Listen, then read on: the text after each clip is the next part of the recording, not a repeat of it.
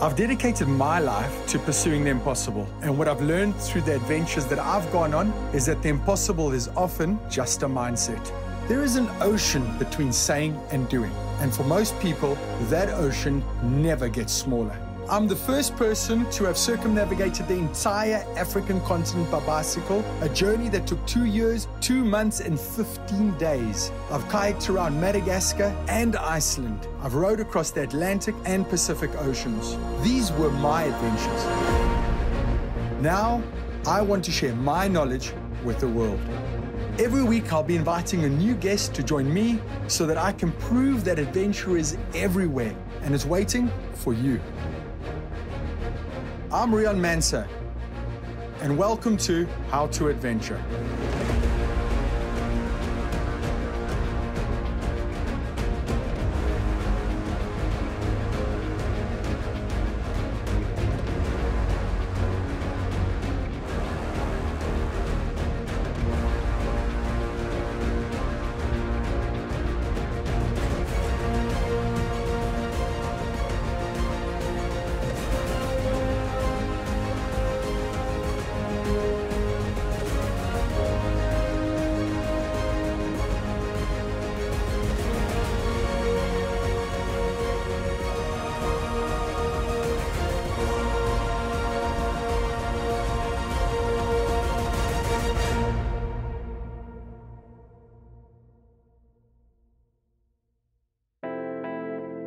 The Middle East is a region known for its mountains, deserts, and holy places.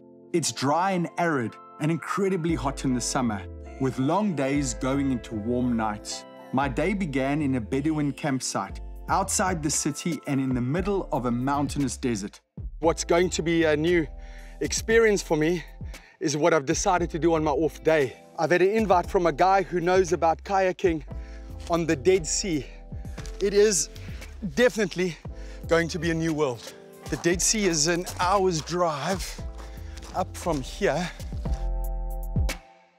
For this adventure, I wanted to flip the notion of Israel as a desert destination on its head and go and explore on and in the water that rings the country on its western and southern borders. So, I mean, I'd consider myself experienced, having paddled in the Indian Ocean, the Pacific Ocean, the Atlantic Ocean, and now in one of the strangest seas on the planet, the Dead Sea. After a brief drive, my first destination was the world-renowned Dead Sea. I've kayaked many of the planet's waters, and this unique body of water was going to be unlike any other I had been on. Thanks, Maurice. Yes, this is what you would consider desolate. Getting up early and getting out here is going to be worth it. The area of the Dead Sea that we found ourselves in was far from the tourist idea of a hotel and spa. With nothing around for kilometers, we really had the entire sea to ourselves. The first thing that grabs me is just this glare. It is super bright. I'm not really one for sunglasses, but I can see this is a day when I needed one. Also, this is the lowest point on the planet, on Earth, 430 meters below sea level. That's extraordinary. My guest for the day was one of the few people in the world who had kayaked the Dead Sea regularly. Ofer, how's it? My name's Riaan. Hello, I'm Are you Ofer. okay? Thank you, good to meet you. My name is Ofer Feld. I have a business, it's called Kayak Tours Israel. I'm a kayaker maybe not 20 years, but 70 years, something like this. I told you about this kayak, this boat, yes? Yeah. They came from Wales. They are the best kayak of all the world. It's really, we say if you want to go to travel in some place, if you want to back, just do it with this kayak. It's correct. And it's fiberglass. And it's fiberglass, okay. Yes, and it's a handicraft. They don't do nothing with machine, of course. Okay, and then I see, are we taking any water supplies with us on the deck? But because I don't like to put the water there because it's not good when you pedal. Top heavy. Yes, and we put it here, and we have this. If we want something energy, you need to try it. Thank you. I didn't have breakfast this morning, so thank you. This is going to do me good. The route you've got planned for me today is to go where? We go to the north of this area, but we start in this close. This is a sinkhole. Wow, Better in the sinkhole, we can find there a salt diamond, like you see this here. Wow, okay. Salt diamond. This is 100% salt. See Wow. we can't clean it with fresh water because it's gone. Yes. We need to clean it in the Dead Sea water. Is this 100% natural? Yes. The Dead Sea is known for being one of the saltiest bodies of water on planet Earth. Rain and surface water flows in, has nowhere to flow to, and it evaporates, leaving behind minerals and salt that become more and more concentrated. I think that's an interesting thing. This one piece will make 52 layers. Watch on mobile devices or the big screen, all for free. No subscription required. A lot of people from Israel, when they come to the Dead Sea, they want to swim a little bit, and they put something on the earth, on the body, and that's it. But they don't been in the Dead Sea with kayak. When you go with kayak, you can see things that you can't see them without kayak. Boats and kayaks are not permitted on the Dead Sea. Luckily for me, Ofer had wrangled the right permits, and the government and military allowed him free reign of the waters, within reason, of course. The first thing that I realized was the water is thicker. It's like oil. It is like oil. Wow. Okay? What is that smell that we are smelling now? The smell is because we are now near the sinkhole. We have there a lot of mineral, and because the mineral is ever stink, you know. Sure. Stroking an oar through the water is like nothing I've experienced before. The turquoise green water has an oily, slick, heavy quality to it. The Dead Sea is surprisingly calm. No tides, no waves, and the only current you really experience is generated by the wind. Thanks to constant movement of spring water around the sea's perimeter, natural sinkholes appear, forcing the ground to shift and move, allowing a direct injection of fresh water into the salt-heavy sea. Ofer, so it is these layers of white, the salt that gets eaten by the fresh water. Yes. And then that causes the collapse. Yes. If you put it now in the water, it's gone. It will get eaten. Yes. The sinkholes in the area are also testament to the fading of the Dead Sea. With the lowering water levels, the ground gives away, and the ever-occurring sinkholes force more soil and sediment into the water, eroding the foundations along the coast. Nearer to the shoreline from where we were paddling were natural bodies of salt that were slowly developing upwards over time. No way! Creating many islands in the Dead Sea. The salt is solid and can be walked on, really giving you the appearance of walking on water. So this is a site of what creates a sinkhole because of this fresh water that is continually coming through here. You feel that it's like a fresh water? It's different. These holes over here, you can see where it comes out. You see the fresh water pouring out here. What fascinated me were the steps that ringed the shoreline and almost looked man-made, but the truth about the strange shoreline formations were a lot more sobering. This is what you mentioned to me earlier, Yes. that every year, the lowering of the Dead Sea. Yes. That's last year, the year before, the year before. Yes. Ofer, that is shocking if you think about it. The Dead Sea will not be here for much longer. Since Israel's inception as a country in 1948, the Dead Sea has already lost 1/3 of its volume of water, and experts argue that if the decline is not stopped, the Dead Sea will be completely dry by the year 2050.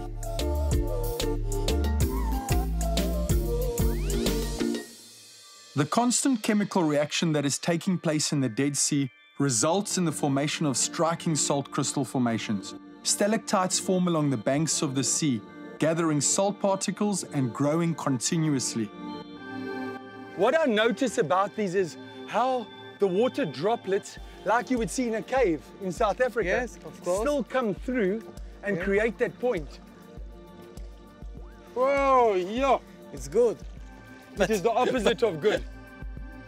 The area we had rounded had miraculously formed a cave-like crystalline structure, solid as rock and able to be walked on. These formations are natural works of art. You wouldn't believe this is just salt. It can't be just salt.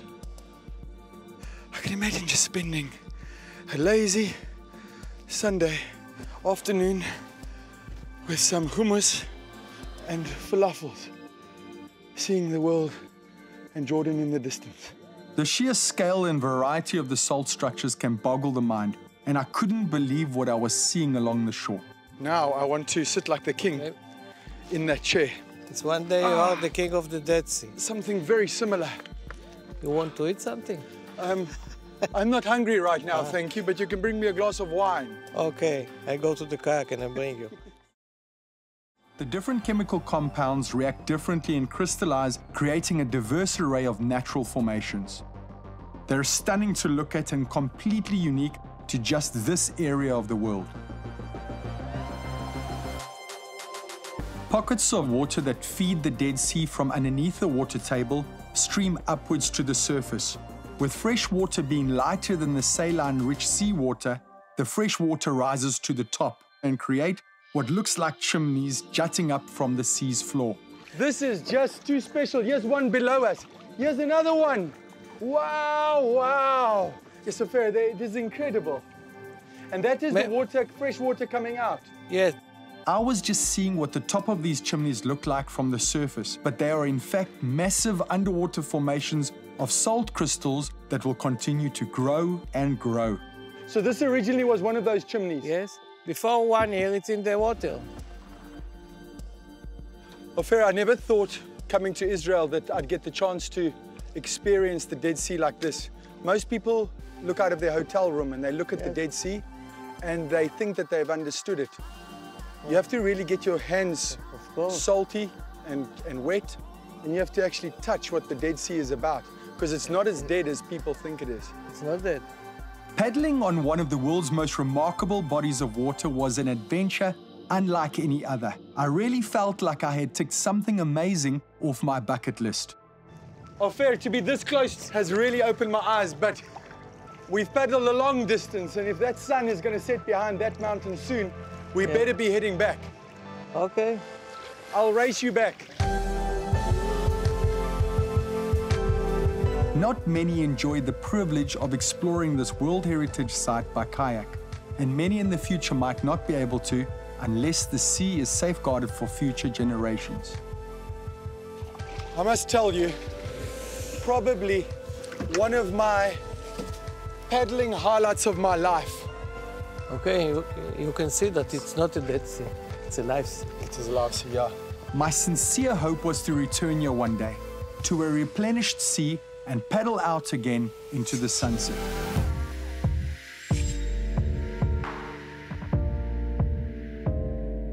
Heading 200 kilometers straight down to southern Israel saw me land in the bustling city of Eilat and towards the warm currents of the Red Sea.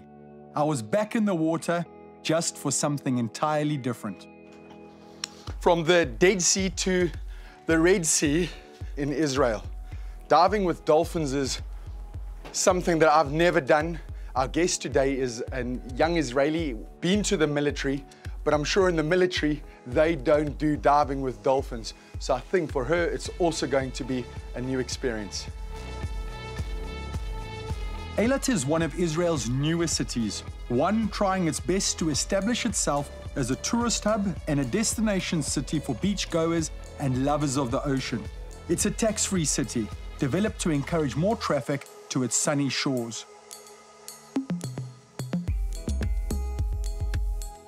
So my diving experience is exhilarating, if I could call it that. I mean, my first dive was with sharks off the east coast of South Africa. One of those dives where you don't have a cage and it's just sharks feeding around you. Today we have something that's maybe on a similar level. It's just dolphins that obviously interact with you in their world.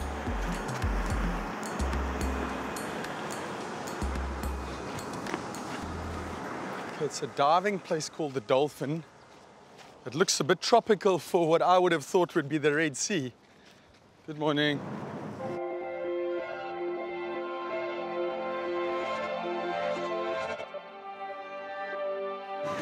Claudine. Nice to meet you. Hello, I'm Riaan. Hi. Okay, so we're going to be diving. And you haven't dived before? No.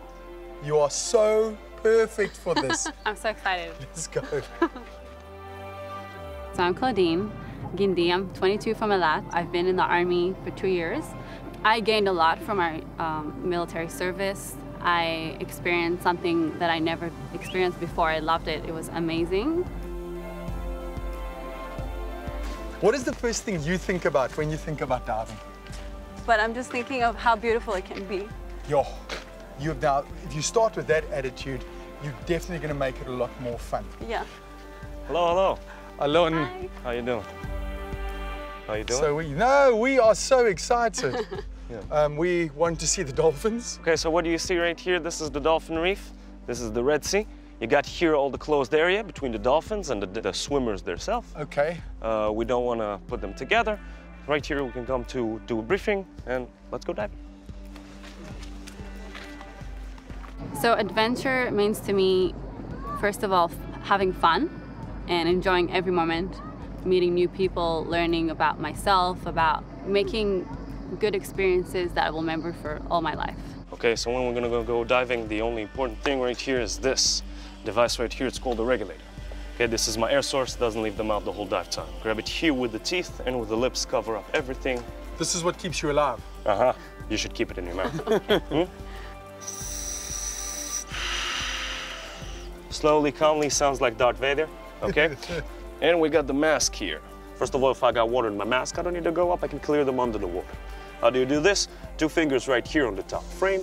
You look up and you blow off your nose. All the air that comes out of my nose want to go up, block the upper way, so it's just going to push the water down. Okay, another thing now about the mask is you got a rubbery nose. Okay, why is that? As I'm going to go deeper and deeper, I'm going to feel pressure in my ears. To release that pressure, I have to equalize. Okay, just close your nose and breathe out through the nose while it's sealed. You're gonna feel the pop in your ear. Okay, we can't talk underwater, so we're gonna use hand signal. We got everything is okay. It's a question and an answer. We got the problem sign, and then you point to where the problem is. Problem that we can't solve underwater, we're gonna go up to solve it, and after we solve the problem, we can go back down again. I've never scuba dived before. I just love the sea. I always loved the ocean. The ocean is something I was born with because it's always here. I'm just happy to have this experience to see the dolphins. I never seen them so close before. Finally. Are we okay? You look terrific. Ready for diving? Yeah. We are ready. Scuba diving is yet another man-made invention that allowed us to venture to new places a human being is not naturally supposed to go. Once we had our gear checked, set and ready, we headed off to the nearby beach to get Claudine comfortable with the scuba process. So Elon, we're going to get into the water and then just do the retraining again. Yeah, first of all, just calm breathing right here, only with the face in the water. Then after see that everything is okay, we can get in. Okay, I'm excited. How are you feeling? I am excited too. Shame, she's a little bit nervous. Yeah, I can see that. You know what the thing is, there's apprehension because the idea of being underwater, I think it is not natural for us to even consider it. So that's, I think, where the nerves come from. First-time scuba divers have got to make a complete readjustment to how their body functions when learning how to scuba. Claudine was a little panicky to start, but with Elon and I guiding her through the process, she was slowly getting the hang of it. Elon, are we ready for the dolphins now? Yeah, you are. We're gonna introduce you to a girl named Tal. Yeah? Okay, she knows everything you need to know about dolphins. She's gonna tell you everything. Sure, this is gonna be brilliant. The reef is home to a colorful array of tropical fish, and most significantly, a school of bottlenose dolphins. It was established over 20 years ago with the vision of bringing humans closer to animals in a sensitive and respectful way. The dolphins are not kept captive. They live in their natural habitat and have free access to the open sea. We are very, very excited to meet your dolphins. Here at the Dolphin Reef, we have 4 dolphins, a male and 3 females, and they were all born here. But what you need to remember when you go diving is that you are visitors in their home. Yes. And this is the basic assumption that helps us create this place and have daily experiences with the dolphins, that we are the guests in their home. They run the show here, not us. And the show basically is their natural life. There's no script. No script. Good. Every day is a new surprise. So Alon showed us a little bit how to get underwater. I think it's about time we got underwater with dolphins. Let's do it. Have a good time. We headed back off to meet our guides who had spent years building relationships with the dolphins. Hi guys, I'm Riaan. No, nice to meet you. Hey, Riaan, nice to meet you. They were going to escort us on this adventure and give us the best chance possible of interacting with these amazing creatures. I can't believe we spent this whole day just trying, and now we're actually gonna get in the water. Hey. As soon as we had stepped foot in the warm Red Sea, a dolphin had already arrived to greet its old friends. And all the stories about the natural sociability of these animals was immediately being justified.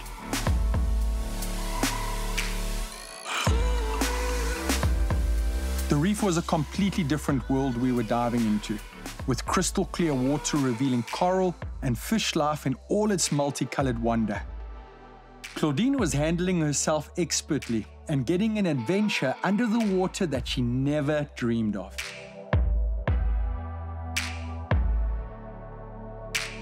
A lot can be said for the planet's second smartest animals, and these dolphins owned the waters that they lived in. They, like us, seemed to be there just for the experience of the adventure, curious about who we were and swimming around us for the sheer fun of it all. They're fast too, reaching speeds of up to 30 kilometers an hour under the water and swimming past you in the blink of an eye. The chance to see these graceful animals in their own home was as eye-opening as it was special. They have no real predators, save for human beings.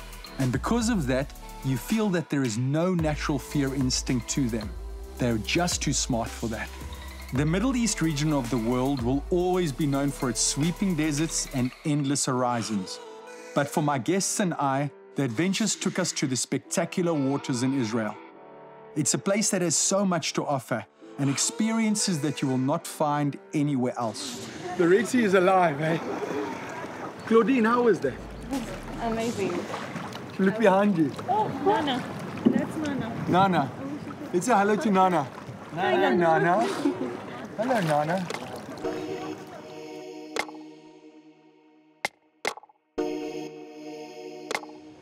Claudine, what I took out of today for me, you know, as a diver, you don't get surprised all the time. And for me, the Red Sea blew me away. For you? I had so much fun. Like, it was, I just overcame my fear in like 10 minutes. It was unbelievable. I love the oceans. I've spent so much of my life exploring them. And even for a veteran like me, the adventures that Israel provided were life-changing.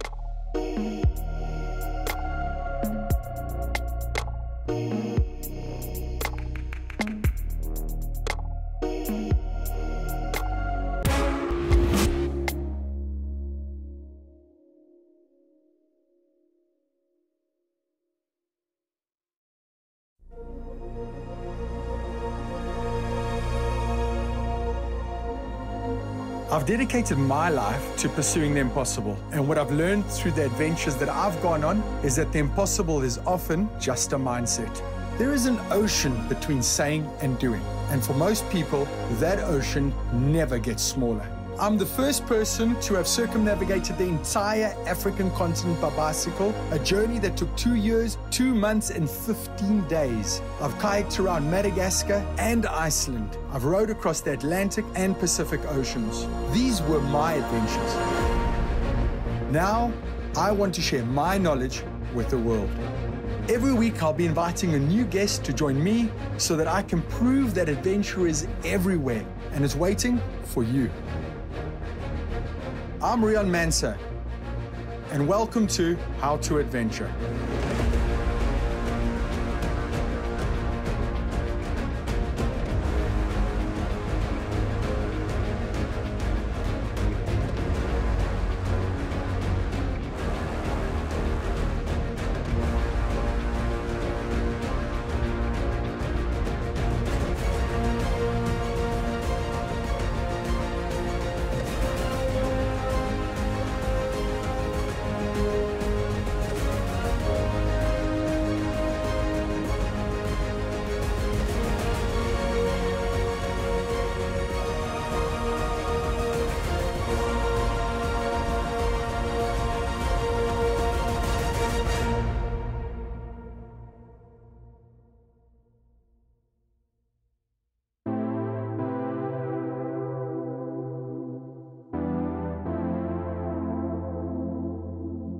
Adventuring is an amazing gateway into new, exciting places, and my journey through Israel had shown me parts of the country that I hadn't even considered as adventure destinations. My last day was going to be spent in the ancient city of Jerusalem, and I wanted to approach it in a new and exciting way. I wanted to take this adventure to the streets of Jerusalem and explore as much as the city had to offer as quickly as I could.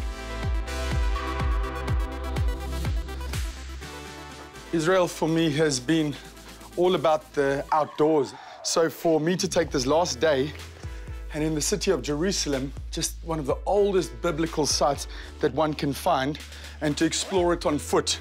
We're not going with anybody. I've never been to this place.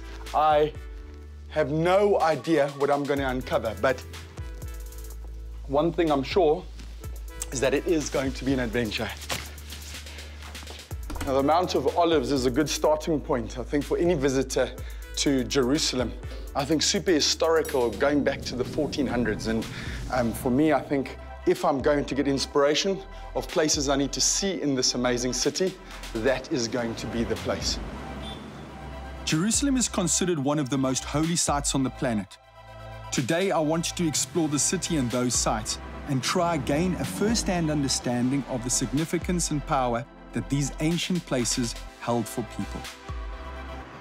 This city is still busy waking up, but don't be fooled, because it is Israel's busiest hub. My hotel was situated in the French Quarter, one of the many remnants of the European influence in the city. You'd be forgiven for waking up here and thinking that you were actually in a city in Europe.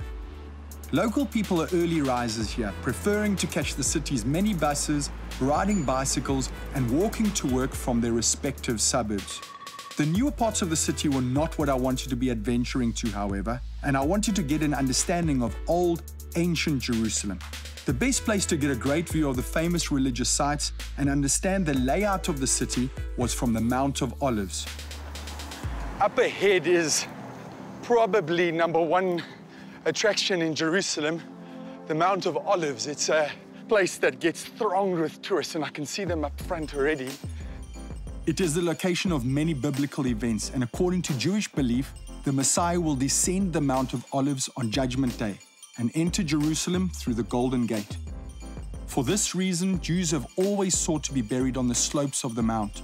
The area serves as one of Jerusalem's main cemeteries, with an estimated 150,000 graves. I think when I get to look over these boundary walls, people say it's the oldest part of the city, and sites of King David and what he created lies ahead of me. Rising to more than 800 meters, it offers an unrivaled vista of the old city and its environment. Everybody is here for the same reason. I think I'll get a good sight of the place from here. The view from the mount really showcases the city and the religious sites that can be found within. It's quite a startling revelation to realize how close they're all to each other. There's the wall that they say King David had built, or he had created when he first came to take over that fortress in Jerusalem. It astounds me that we're looking at something that's more than 3,000 years old.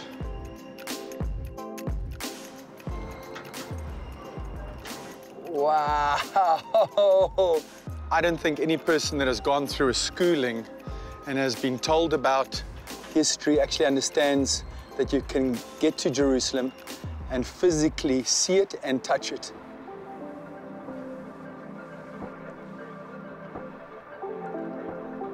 It's not really my style to just look at a city from the outside. My style is to actually get stuck in. Now, Jaffa Gate, I'm gonna aim for. It's a famous gate where pilgrims and travelers used to come into Jerusalem. Very old place. I think the route down below us is what gets us to that. These stairs will get me to it. I had a scope and an idea of how this ancient part of the city functioned, and now I was absolutely excited by the prospect of exploring it firsthand. So 3,000 years ago, there was nothing here. And now when you move around in Jerusalem, it's almost as if everything is on top of each other. If you're driving a car in this city, you need to have good brakes because your car is not going to stop itself on these steep hills. It's almost straight downhill like in a mine shaft. Wow! There definitely is action in this city. Unbelievable! This is probably 10,000 graves just in this one area alone.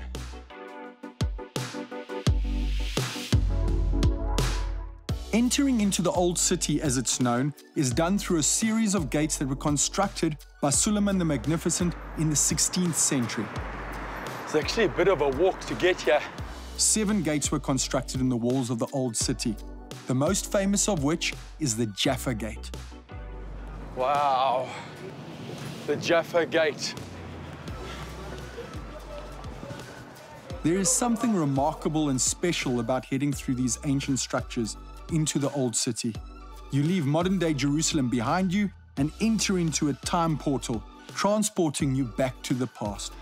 Jaffa Gate. This is the actual gate that's at the end of the road that comes from Jaffa town. So the pilgrims came into this place 2,000 years ago, leading into this gate into the Old City. You get through Jaffa Gate, and the first thing that shocks me is just the Old City and the New World. It's not as if you're getting into a place that's not going to have ATMs and cappuccinos. It's a real mix of the Old World with the New World. The gate leads into an ancient courtyard where you can take various paths to the Muslim, Christian, or Jewish quarters.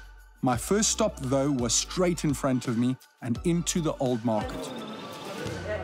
Look at that.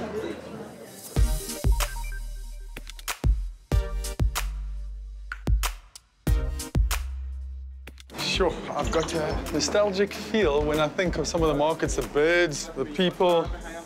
With a distinctive Arabian Nights feel to it, the Arab market, or souk, located in the Christian and Muslim quarters of the Old City, is a labyrinth of alleyways lined with shops.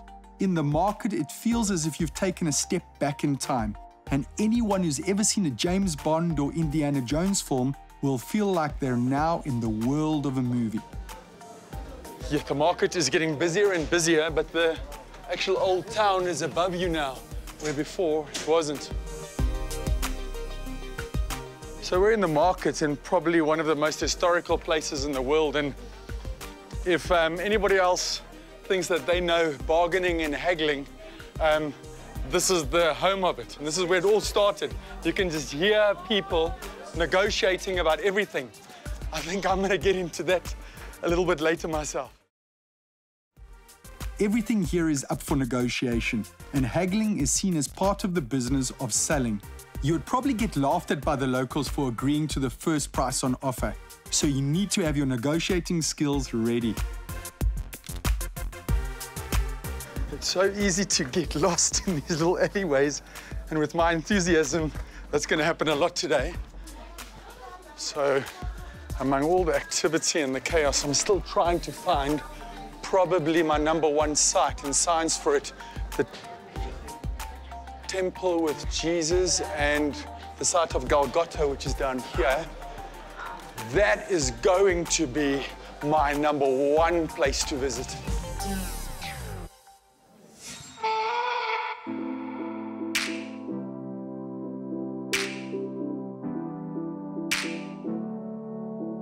So probably the #1 site I think that Christians around the world visit is the site of Golgotha and the tomb of Jesus. So for me to actually be heading to this place is actually blowing my mind. I'm going to see it firsthand.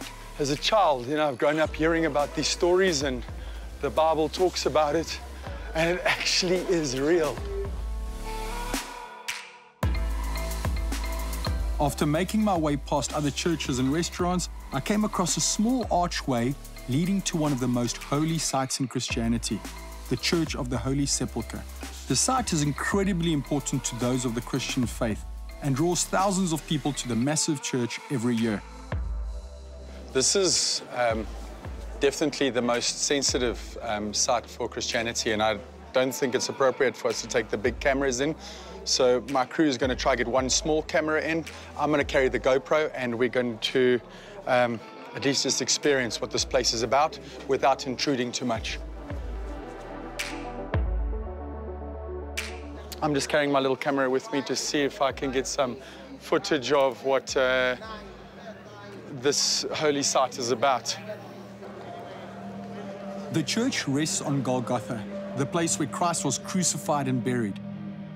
Just inside the entrance to the church is a stone of the anointing, which tradition believes to be the spot where Jesus' body was prepared for burial. On the wall behind the stone of anointing, a Greek mosaic depicts Christ being taken down from the cross.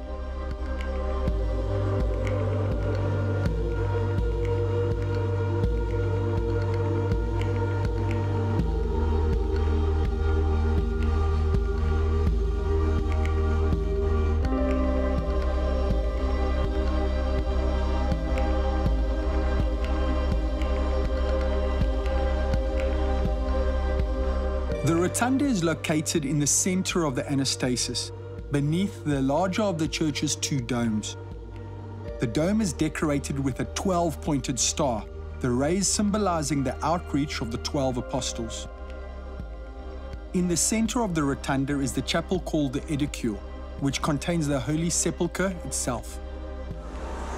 Definitely not able to get to the actual tomb itself. The queues are just too long, and I don't have that time. It was a one-day adventure getting through to as many sites as I could imagine, and I think this queue's not going to allow me. You can't help but feel an overwhelming sense of reverence when walking through this holy site. And even those not of the Christian faith can learn from and appreciate the history and belief that this building radiates.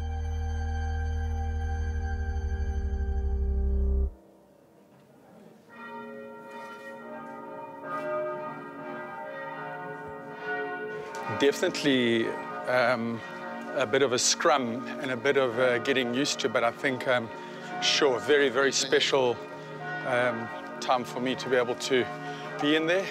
And I'm so glad that with all the craziness and the rushing of this last day in Israel, I was able to actually see it. You're trying to fit in a lot into a little bit of the day. The Wailing Wall is next. The Western Wall, known as the Wailing Wall to most people, is a place I've only seen on TV. From one faith's religious site to another, and a quick walk to the Jewish quarter brought me to the Wailing Wall. Today, the exposed portion of the Wailing Wall faces a large plaza in the Jewish quarter, which has been a venue for pilgrimage and prayer for Jews since the 16th century.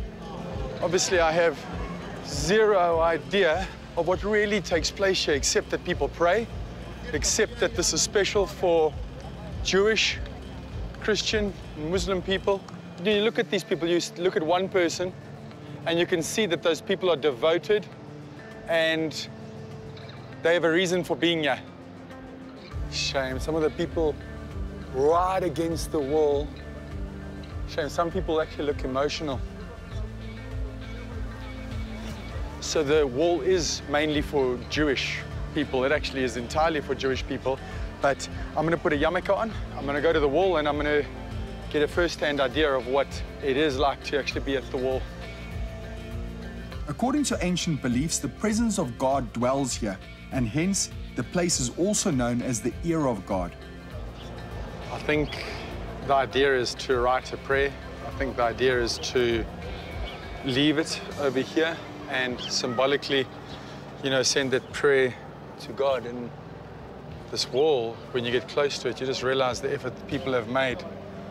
There are small, tiny little cracks here with little messages in that I'm sure are so important to the people who've put them here.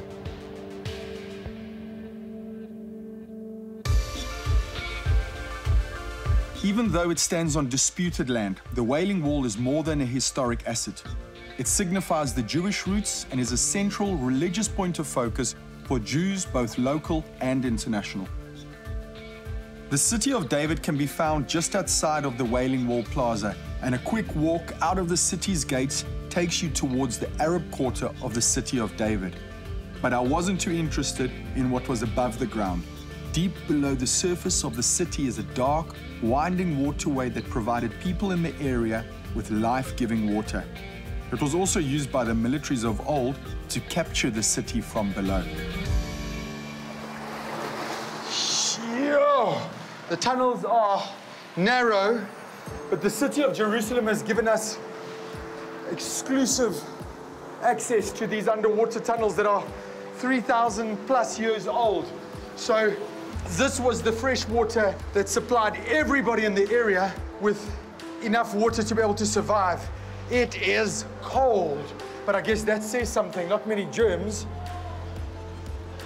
The tunnels are super narrow. You can actually see where they have been carved out to be able to create this water flow. So if you imagine, this water started from somewhere within a well and is now busy running downhill. So we're essentially heading just deeper and deeper into the earth, underneath Jerusalem. The tunnel system, known as Hezekiah's Tunnel, was carved through the mountainside in order to bring water from one side of the city to the other. The tunnel is over half a kilometer long and is considered one of the greatest works of water engineering for its time, having been constructed 2,700 years ago in 701 BC. I'm gonna have to concentrate now because I'm battling with my shoulders to even get through here. You are going to be as claustrophobic as any time in your life. This is not easy to be in if you're nervous about shortage of space. You can almost feel the air get thicker. It's a constant drop in altitude. This water is flowing strongly in one direction, so we're losing oxygen every single meter we keep moving forward. If something had to go wrong in here, we really would be in trouble. Suddenly the ceilings have got 2 to 3 times their height, and I don't know what the reason is. Possibly if there were flooding and they needed more volumes of water to flow through. So I can see the light. You can actually taste the fresh air. It's just, oh, and see stairs. It's a little bit of a relief, eh? Yo. It was incredible to me that something as ancient as this had been preserved for so long and defiantly stood the test of time.